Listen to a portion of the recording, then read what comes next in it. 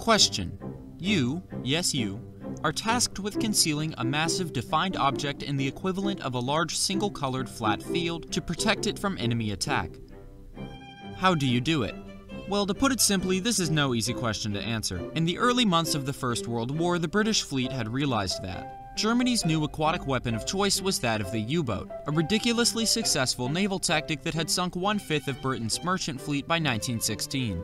The Brits were hard-pressed for ideas by that point and had tried everything from the obvious to the absurd. Some of the highlights are disguising ships as clouds by covering them with canvas. With this idea, the wind became their chief enemy. Another idea was covering ships in large mirrors to reflect their horizon and conceal a ship, but sunlight reflected off of them instead and would make them an incredibly noticeable bright light on the high seas. They even considered disguising ships as whales. This is all real, by the way. Another idea was making them look like large islands. They tried concealing one ship this way, and it didn't even leave New York Harbor before they realized this was a stupid idea. The Dutch had something to say about this when they disguised one of their Indonesian minesweepers in World War II as an island to escape the Japanese. The ship was called... I'm not even gonna try that one. So how do you conceal a ship on the high seas? Well, I know you're clearly thinking that the obvious answer is to make them incredibly defined and visible on the horizon, but make them as ambiguous as humanly possible with weird misshapen patterns that look like Ringo Starr's MS Paint art. This idea came from the head of Norman Wilkinson, a British artist and sailor who was one of the first to realize a revolutionary thought. You can't hide a ship. Ships are too large to blend in with the horizon, and billowing smoke pouring into the sky made them very, very visible. You can't make a ship hard to see, so why not make them hard to hit? Thus, complex and intricate paint schemes were implemented, many of which probably inspired John Lennon's acid trips. Now, how on earth would an optical illusion make a ship hard to hit? Wouldn't it make it more detectable? U-boats don't discriminate, and their only objective is to sink you and then speed away. Well, U-boats are picky. They prefer clear shots on specific areas of the ship that will maximize the probability of the ship sinking. This is for two reasons. Firstly, U-boats don't have an infinite supply of torpedoes, and operating this far from a friendly port was a genuine concern for supplies. If they're taking a shot, they want a considerable chance that it will hit.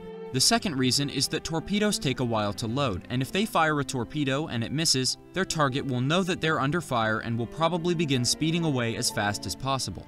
Preparing torpedo tubes could take upward of 40 minutes, lifting a 1-ton water missile with hoisting pulleys into a tube that required time to pressurize. Not to mention that extra torpedoes could be stored in a manner that required the sub to surface to lift it out of storage into the torpedo room. When SMU-103 tried to sink the liner Olympic, which was in Dazzle paint might I add, the U-boat was spotted while filling her torpedo tubes with water while slightly surfaced, prompting Olympic to ram the U-boat, forcing U-103's crew to scuttle her. It was dangerous to surface, as the risk of being spotted meant that you were pretty much defenseless if they found you. Surfacing, however, was often necessary to reload and very necessary to repressurize the sub. With the amount of time it takes to reload, you could count on the target fleeing the scene, that is if they don't try to bite back. Now, let's apply this mindset to Dazzle paint. One of its most basic functions was masking the direction the ship is going by making its bow and stern ambiguous. Ships are moving targets, so subs would have to accommodate by firing the torpedo slightly forward of its target so that it would be in position when the torpedo hits. By making a ship's direction unrecognizable, U-boats would have to reconsider wasting a precious torpedo on a potential miss. There was always going to be an element of guesswork in these attacks, and Dazzle paint took advantage of that.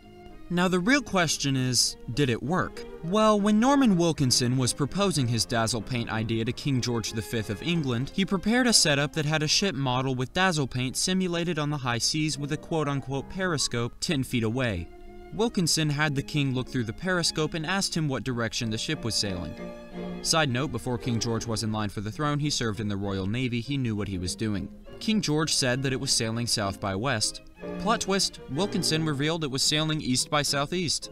The king was quite impressed by this display, and soon the admiralty began to wonder if they had really found the solution to their U-boat crisis.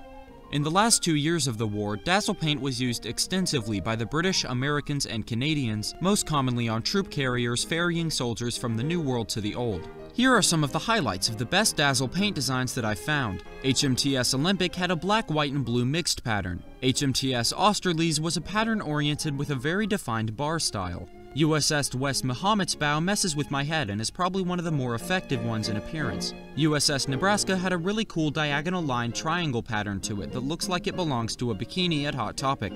USS Leviathan, actually the sea's German superliner SS Vaterland, had this really cool pointy gear-like look. HMS Kildingen was covered in lines, misdirection galore, but standard and messy appearance. HMTS Mauritania just straight up had a checkerboard. This one's from World War II. USS PT-170 had an iconic zebra style.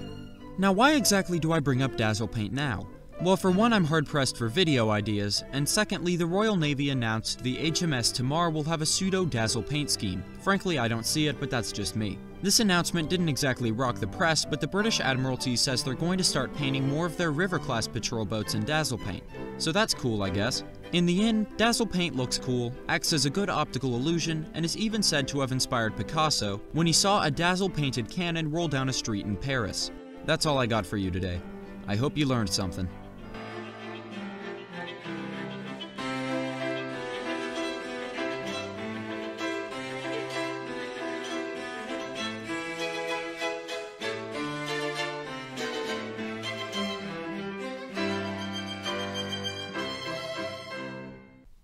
Alright, I'm sorry, but I've been looking for a place to throw this in.